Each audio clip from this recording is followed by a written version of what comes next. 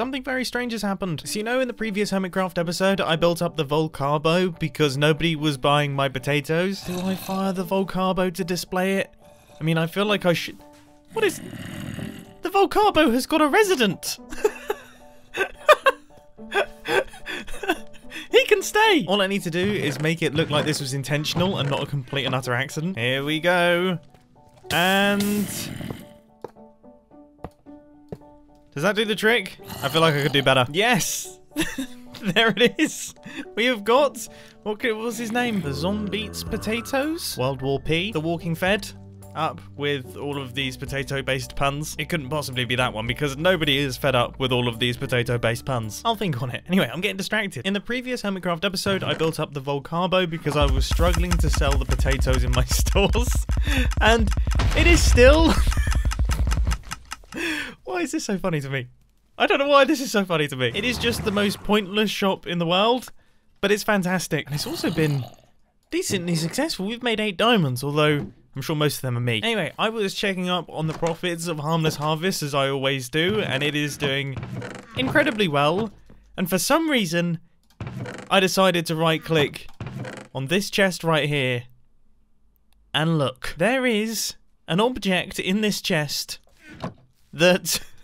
This chest has never been graced with this object before. Somebody actually bought some potatoes from Harmless Harvests. My goodness. To whoever it was, please come forward, because I would like to pat you on the back. We could do like a potato high five. We just smash our spuds together or something. If you're not happy with spud smashing, that's fine by me. I would just like to pay my respects in some way. It makes it sound like they've died. Look, okay, this base right here, this base is looking cool, but it needs to be finished. It needs to be done. First things first, I need to do all of the greenery around the back. And you know what that means? It's time for a time lapse. And you know what that means? It means I'm going to bore you to death about cycling. You see, I am 9 days into my 1,000 kilometers in October challenge right now. My buttocks are still alarmingly feeling fine, which is not what I was expecting. I'm currently 285 kilometers into the challenge. I have a 60-kilometer ride planned for tomorrow, which means I am bang on track to be able to complete the 1,000 kilometers in the month of October. I'm a little bit behind where I wanted to be at this stage, but unfortunately a filming project came up that meant that I wasn't able to do the amount of cycling that I was planning on doing. But it is going well. It's going really well. I'm still loving it, and I'm still feeling fresh. It's really quite surprising. Now, on the charity front, thank you. Thank you ever so much for your generosity. We are 75% of the way to reaching the goal that I set after completely blasting past my initial goal. So thank you. And if you want to read more about the Cycling Project's charity, which is the one that I've chosen to support with this challenge, then there'll be links down in the description, and there's a bunch of information on the Just Giving page if you do want to read up about it. But yeah, I just wanted to say I appreciate you so much. Thank you. And let's get back on with the episode. And this is where things begin to get scary. You see, this, weirdly enough, I was actually looking forward to. I was excited to do all of the leafage. I was excited to do it. And I know that is really, really strange for me, but I enjoy it. I actually enjoy the process of adding all of the greenery to terraforming now. I know, I never thought I'd be saying those words. But I think part of the reason why I enjoyed this is because this is not the part of the project that I'm scared of in this episode. The part that I'm scared of is obviously all of these buildings here. I mean, I'm just terrified. I'm terrified. All right, let's do this logically. Now, I was reading through a lot of the responses to the video, and the majority of the people really liked my idea behind this one here. As I've said about 1,000,000 times now, my mountain is actually inspired by a waterfall in the Philippines called Mantayupan Falls. And I thought it would be fitting to actually build up all of the houses and structures on this mountain in that sort of rural Philippines style. Now obviously that is very different from what I usually do, but I do think I could be able to pull it off. So I guess the next logical step is to spend an hour or two in this world just working out some designs, which I will now do off camera. I just want you to remember that I am not a builder. I work in ones and zeros, binary bits and bobs, redstone things. I'm not one for subjective bits in Minecraft, but I have shown it to my girlfriend, who is half Filipino, and she made a bunch of squeaky noises and seemed to really like it, so I think that's good. But then again, Vicky does support me in literally everything that I do and always thinks that everything I do is great. So She's biased. This is it. This is it. This is my little rural Philippines mountain town, inspired by the things that I have seen. I mean, you know what? I am really, really happy with it. I actually think, I do think it's quite good. Like, this is so outside of my comfort zone. It's not even within touching distance. Okay, so I did struggle a lot, but I'm quite happy with the end result here. So this gives you a pretty good idea of how I intend to lay out all of the buildings on the mountainside. So I imagine there'll be one big one that is almost like the hub that I then build off of. And then I'll try my best to keep this idea of the smaller ones going at the front and then building up through the mountain out the back. And this build here, this was designed to be one of the ones that is actually up against the rock face, so there'll be a handful of these going up the sheer cliff face. So yeah, I'm gonna be totally honest, I am actually quite proud of myself here. I really do feel like I achieved the objective, and I genuinely really look forward to building these on the Hermitcraft server. But first, resource gathering. Oh boy, do we have a lot of resource gathering to do. Like an awful lot of resource gathering. And so many different types of resources. And pretty much every single one of the resources is a type of resource that I don't actually have. Why do I have so much terracotta? That's actually amazing. I clicked on that chest to show that I didn't have. Like, that was the one thing that I was concerned about because we would need loads of it. Why do I have so much? What is it doing here? Who has reverse robbed my base and just installed a bunch of terracotta? Seriously, when did I gather this? Well, that's a pleasant surprise. If my luck continues, I'm going to open this chest and there'll be a bunch of warped blocks. There's one. Well, that's better than none. Right, let's get to work. What on earth has happened to ZF's face? Alright, now let's get to work.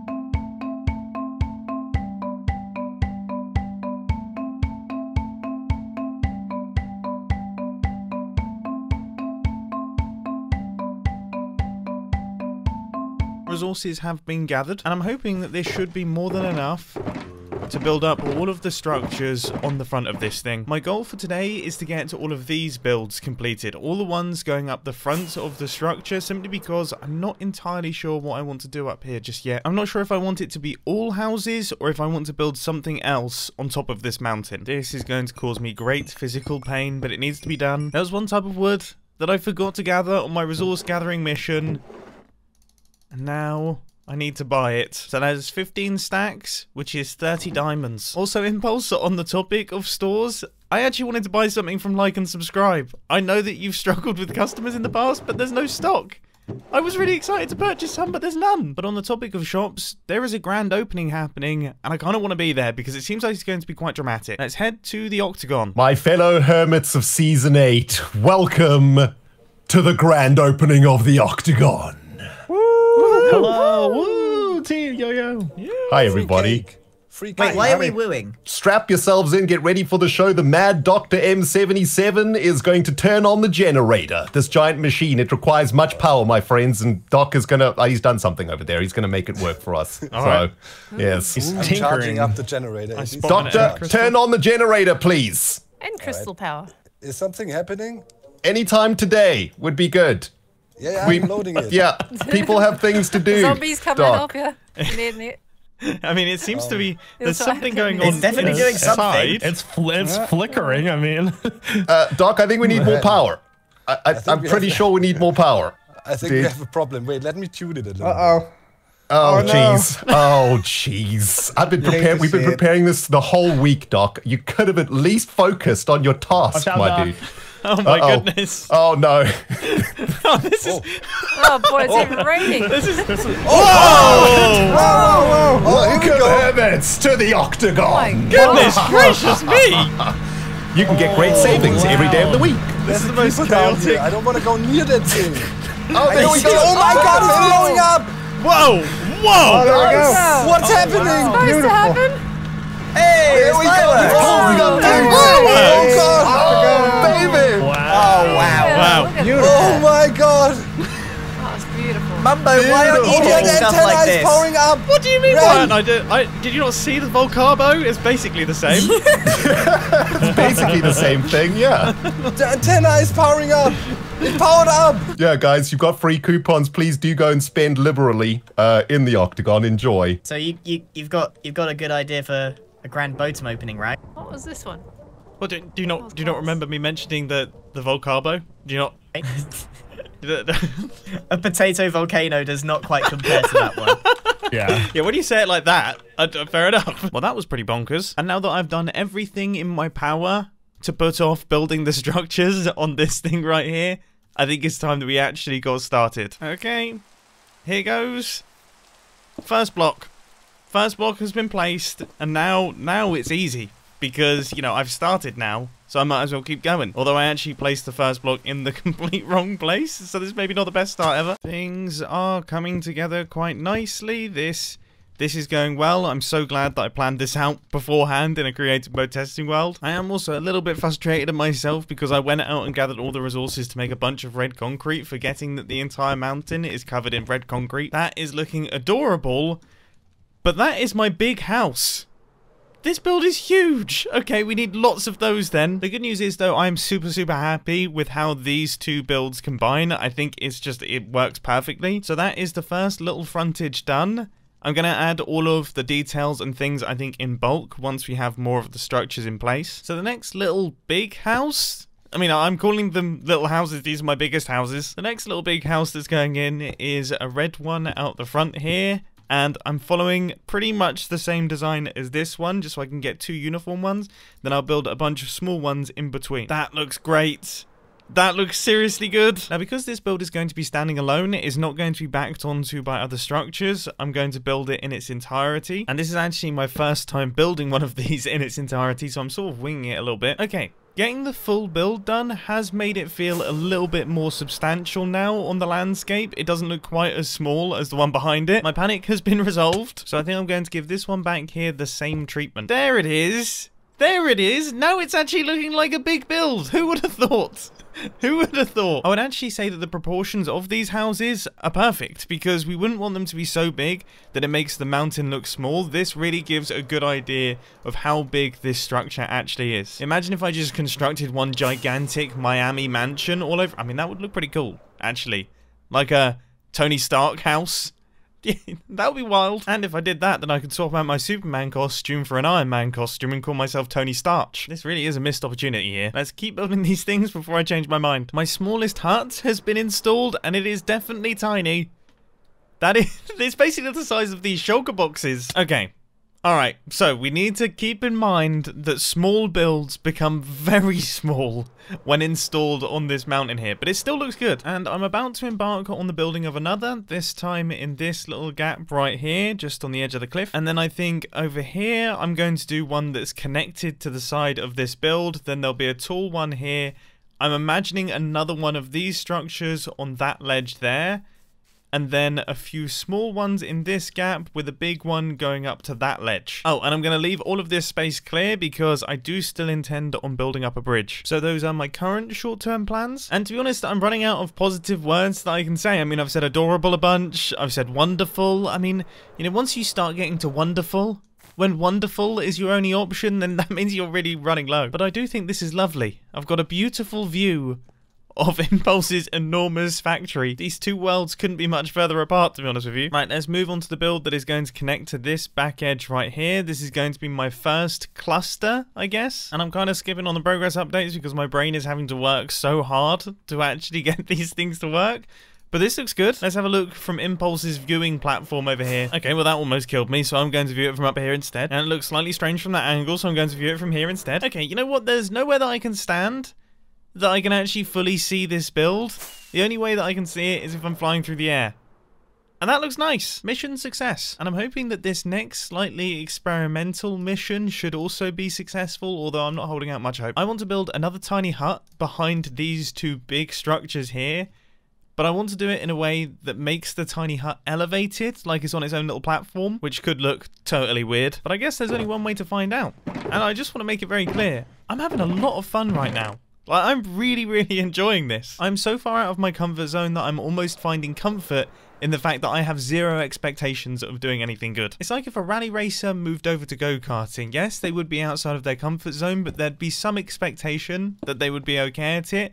But if a rally racer moved over to golf, there's like zero pressure because the skills just are not transferable. That's me right now. I'm a rally racer playing golf. Everyone is expecting me to completely fail at this, so thus there is no pressure for me to be successful at it. Now let's see what my handiwork has achieved. I love that. I absolutely love that. This might be my favourite one. This is lovely. I think I've just become a rally racing golfer. Oh, look at that little thing. Oh, that is cool. Okay, so that proves that my little platform idea also works, which is really going to help us stagger the builds well. That looks seriously cool. This is coming together really nicely. Time to pick up some prismarine for the next build. Turns out I needed a completely different type of prismarine, which is great. And then I didn't even end up using the prismarine, which is even greater. And I tell you what, if this build made me feel like a professional golfer, then this build made me want to hit myself over the head with the golf club. This tiny little thing right here, this minute little build has taken me 1 full hour. Now that's not that long for a Minecraft project. I mean, you know, all of this stuff takes many, many hours. But something like this taking an hour, well, that's just depressing. I built it in 3 different colours. I experimented with 3 different colours. In the end, I've gone with this, and I have to say, I am actually really happy with it. I think it looks great, especially when you see it with all of the other builds on the mountain. Right, I would say we need to fill in this gap right here, then we can start scaling the wall. And this is going to be another absolutely tiny one because I really like them. I love these little things. They do such a good job at filling little gaps and just making the whole thing feel a lot more busy. And I would say with that tiny little hut added in, we have nailed the density that I wanted to achieve on the top of the armchair, on the top of the arm of the armchair here. So let's start moving on up. And I'm going to get the ball rolling with another big one up on this little ledge right here. I think we've got just enough space to make that work. That was a bit of a battle, but I think I've managed to pull it off. I am gradually getting faster at constructing these big ones now, which is great. I'm starting to understand how they come together, and that is looking good. That is looking good. I know I say that pretty much every single time I fly away from this thing, but I can't help the fact that it looks good. I mean, what else am I meant to say? Now, one thing that I hadn't quite appreciated is how cool the glow lichen looks at night, because obviously it glows.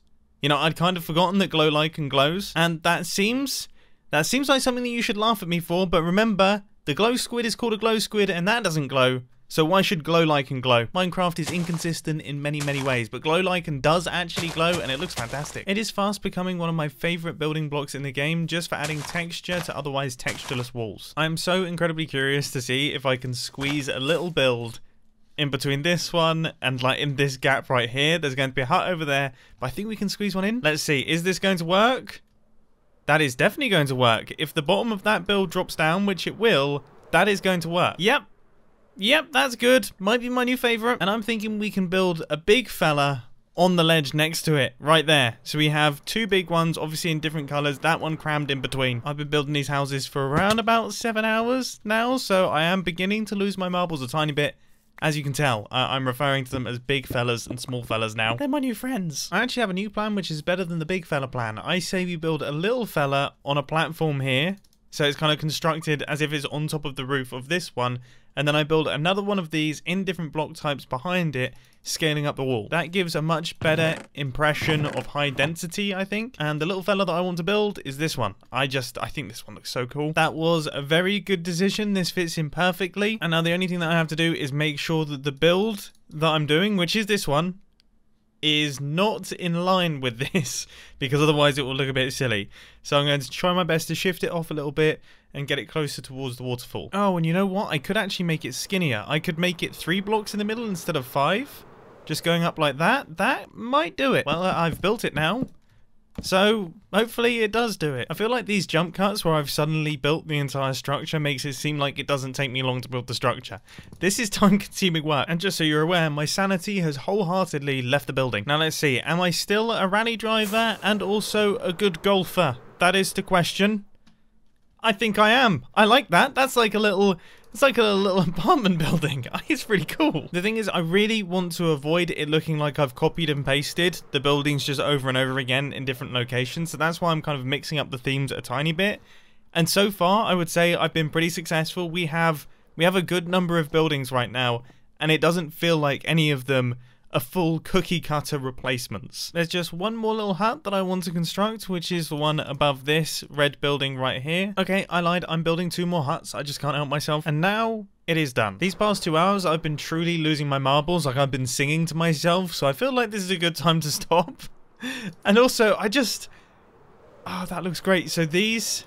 Wait, which ones did I add? Oh, these 2. These ones here. See, I told you I'm losing my marbles. What you have to think is, this is not my forte, okay? So I'm having to work extra hard to actually get these things constructed. This is like the equivalent of Scar designing a 3x3 piston door, okay? It would take a lot of his brain. But I'm getting there. This was the idea of this base this season. It was to push me out of my comfort zone.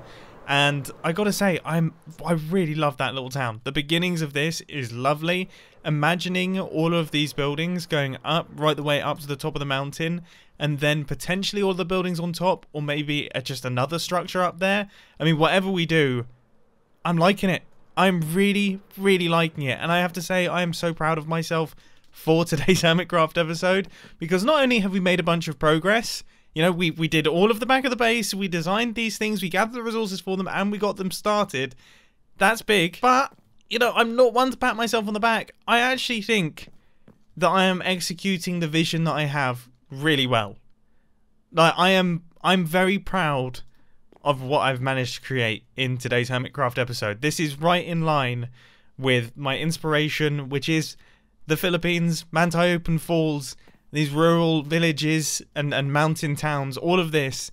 I actually think that I'm executing it quite well, which feels really good. So anyway, I hope that you enjoyed this Hermitcraft episode. It's been a ton of fun to record, and I hope to catch you in the next one. See ya! And this is super embarrassing, but I actually found myself... oh, it's embarrassing that I started to choke up at the end there. I don't know why. I've never started to get emotional about a Minecraft build before, but here we are. What a strange time it is. Definitely losing my marbles though. Wow. I'm gonna go before I say something crazy. Bananas.